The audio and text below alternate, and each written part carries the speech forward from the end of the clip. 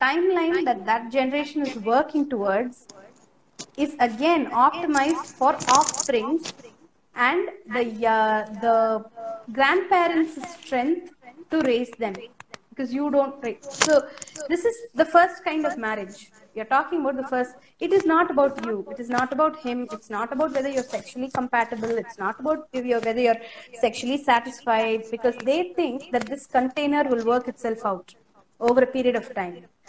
Maybe it does, maybe but that container itself has a lot of holes in it, and it didn't 2 or 3 generations ago, right? Like, that's what I'm saying.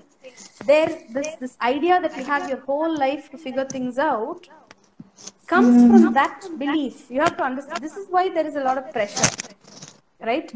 Because of this primacy, religious need to, have children and settle down, so that you can, the family is settled, right? And that religious role, the man can then assume his full religious role in the hierarchy.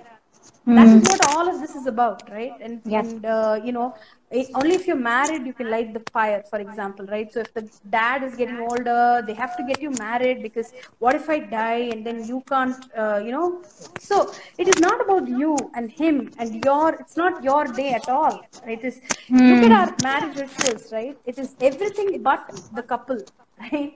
It is about everybody getting together, the families proving, hey, look, I kept the girl a virgin, I got her married to the same caste, and I did my role, and whatever else, right?